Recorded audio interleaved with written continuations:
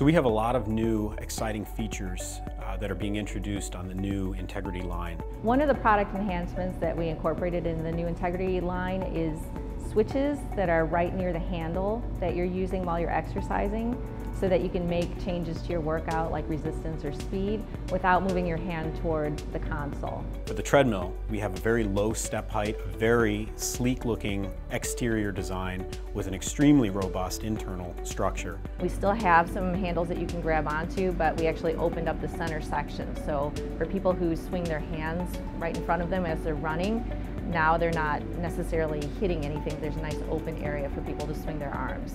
And there's also a wider running surface than previous designs, so it allows a little more freedom of movement. On the cross trainer, we also added a feature enhancement to the pedals.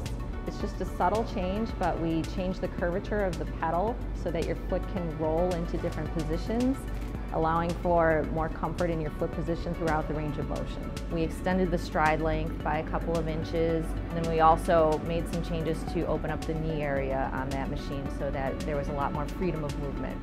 Another example would be in the upright bike. It is the toughest frame that we have ever introduced. The robustness and reliability behind that is outstanding. On the upright bikes, we improved our seat design.